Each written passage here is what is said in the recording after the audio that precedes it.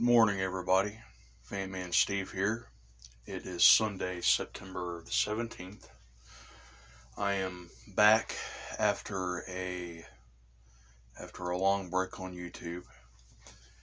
I did, as I mentioned in the community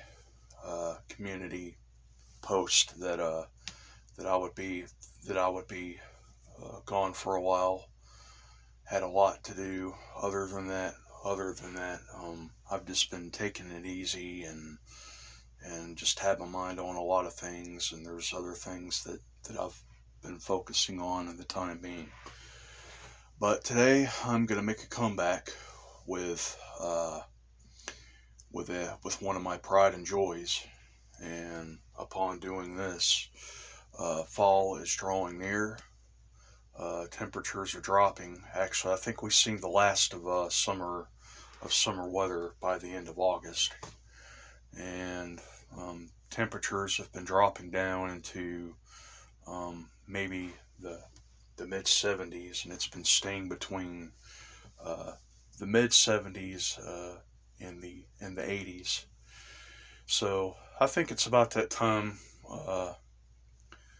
People are getting their air conditioners back out, and if you're a fan collector or even a fan user in general, that people are putting their fans back in the window, which is my time of year, so to speak. But anyway, I'm sure that you all know this fan. This is my pride and joy. This is my 1950s Wizard box fan that I bought 4 years ago. And this is my fall fan, and the reason I call it my fall fan because I did get this fan in the fall of 2019. And if you watch my video of it, which was the very first video, first fan that I ever recorded on YouTube. On high.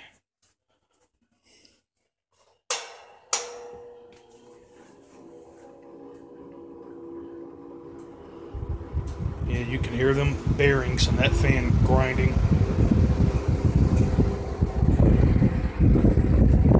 Puts out a pretty good breeze. Almost forgotten what these things sounded like. Alright, we'll power it on low.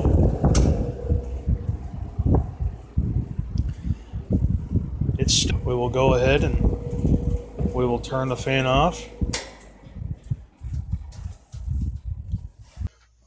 I think it was October of that year when I got it. So, but this is probably one of my favorite box fans in my collection, and the very first antique, or more or less vintage or antique, box fan that I bought when I started collecting vintage fans. This fan has been through a lot. This thing was in pretty bad shape when I got it. It was really beat up. It's been through a couple of restorations. I've done a lot of work with it. It's come a long way. I think I got very lucky with this one because the original motor to this failed. I think I only got like 2 or 3 days of use out of it. Just when I realized that the motor on it was the original motor to it was going out, and I replaced it with another Westinghouse motor out of a 1980s air conditioning unit. It is a 3-speed now. On all the 4 years, I have had no problems with it. It's still going strong. Very powerful fan, very quiet. I don't think it's as powerful as what the original was, but it's still very efficient. It has the same function as the 2-speed original.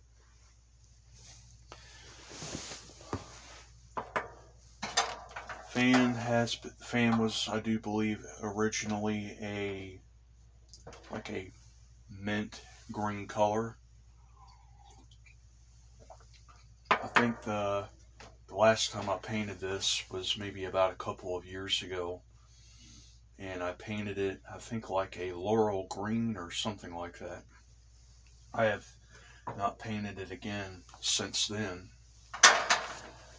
I've done some modifications to it. This is the carrying handle that I salvaged off of an old toolbox. This did come with a stand, and I still have it, by the way, but I just really haven't had the room for it here, so that's still in storage. That is the badge right there. However, that's not the original. This came off of another Wizard box fan that I have. It's still in real good shape. It's not faded out or scuffed up or anything. And it gives the rating right there. 115 volts, 60 cycle, and AC only. And this is the switch panel, and this is the original. It is a little faded out and scuffed up there, but you can still see everything. There is the power draw, 115 volts and AC, and I still remember the model number. You can still kind of see it. It's a 6jc3020. That's the model number of this fan, 4.0 amp. I do intend to restore this in due time whenever I'm not so busy. This is the new switch that I put on it. This is a 3-speed switch. Primarily all the way up until I moved, I was putting 2-speed or 3-speed switches off of modern box fans. There was even some other switches that I was using that was very similar to the original, which was a rotary 11-on switch, but that was definitely not the intended for this one. But yeah, works really well. Let's go ahead and turn it around. Okay, so this is the back of the fan. And there is that Westinghouse motor. Your motor was originally a battleship gray color, and I repainted it, and I think it looks pretty cool. It matches with the rest of the fan. I'd seen these other box fans like this that had the emblem that was in cursive, much like my reversible, and they had the same motors, but they were painted the same thing as the fan, and I thought that it looked really cool. So since I was never able to get one for the time being, I just kind of, made it to look like this. But anyway, yeah. There's the windings, if you can see it, and they are in perfectly good shape. I just cleaned and serviced this yesterday too, by the way. It was really filthy and really dirty. It's been sitting in my closet for quite a while, and so with cooler weather drawing near, I figured I'd go ahead and get it back out, give it a good cleaning and good servicing for use. This is the power cord. This, however, is not the original. This has also been through multiple other power cords. I still have the original to this around here somewhere. This originally came off of the Lively Air fan that I have, and I just put it on there to make it look, more legitly original. There is the little compartment for the switch and the wiring and whatnot. I think that I've never understood that. I mean, it never really bothered me. But some of these other fans never really had this this little box in there because they were wired the same. I'm not exactly sure what the deal with that was. But I had even seen other fans like this, you know, some like the Zero box fans, and even some of the Toastmaster box fans that had those little compartments. I think that those were to protect the wiring from falling into the fan. So yeah.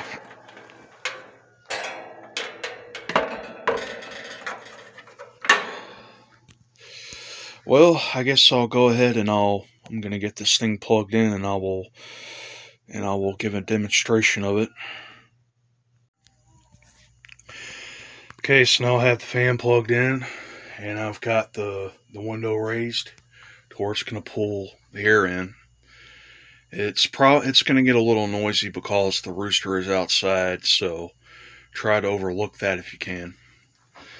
But I will go ahead and I will start this up on the high speed.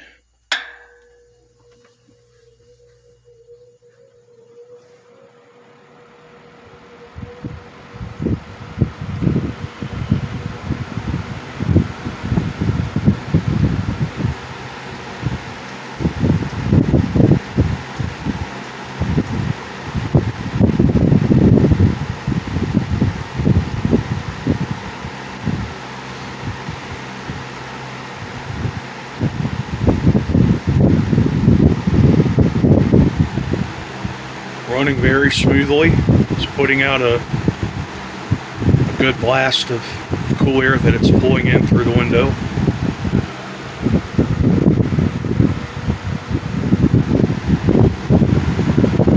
No vibration whatsoever, no rattling.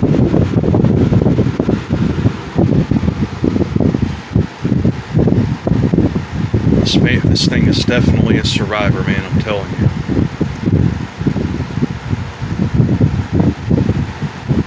Let's drop it down to medium.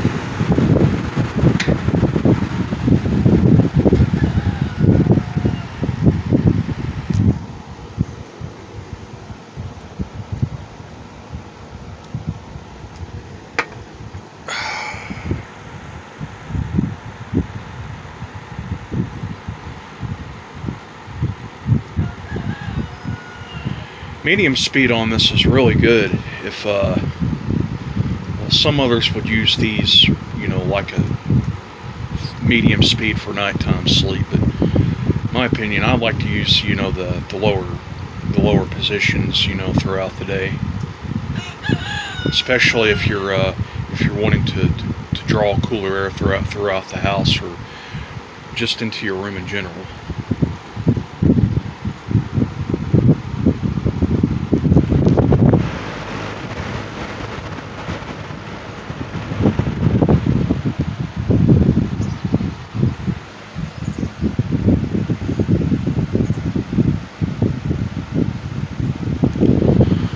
Okay, now we will drop it down to the low.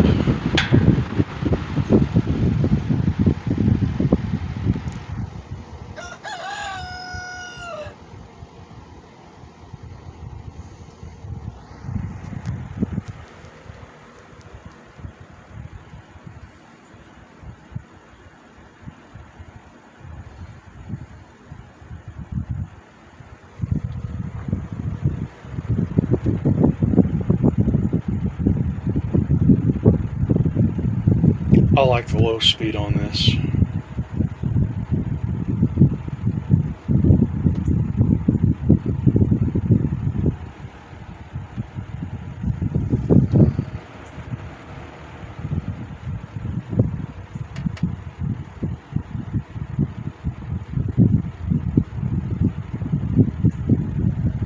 Okay, let's turn it back up to the high.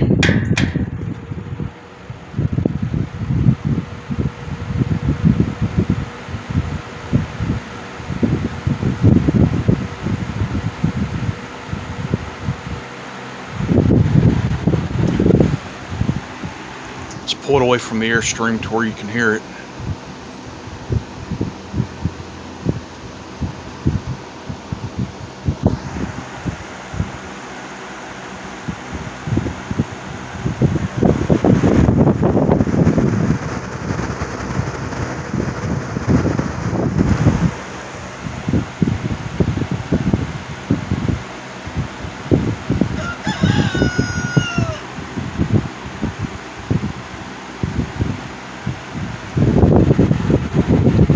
Okay, I will turn it off.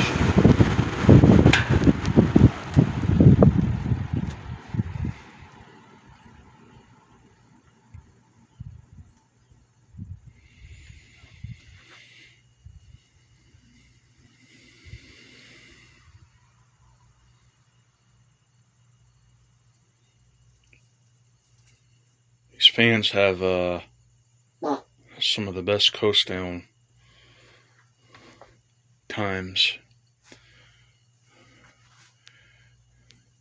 Even with these Westinghouse motors, they were some of the best motors ever built. And that's a sleeve bearing too, by the way. But then again, I just had oil this, so it's going to take a while for it to. It's still trying to work its way in. Okay, let's see if we can get a start up soon.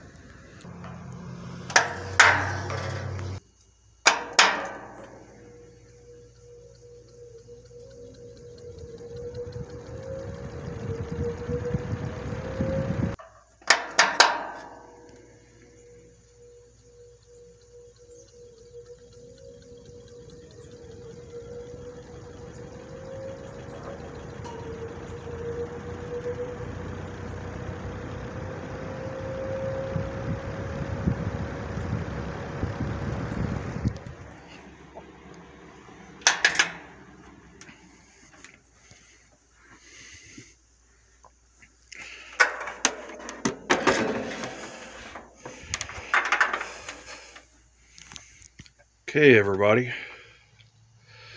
Well, there you go. This is a fall startup 2023 of my old Wizard box fan here. I think from here on out, probably until winter season, I'll just do, fan startups of all of my fans, particularly the ones that are working and the ones that I may swap out of storage over time. So I hope that you all have enjoyed the video, and please like, comment, subscribe, and I will catch you all later. Have a good day, and bye-bye.